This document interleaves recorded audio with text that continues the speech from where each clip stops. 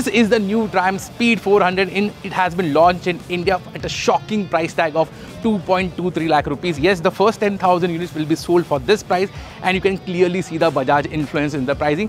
First, let's check out the styling. The styling of this motorcycle is reminiscent of the Speed Twin range from Triumph. It's proper old school with a mix of modern elements.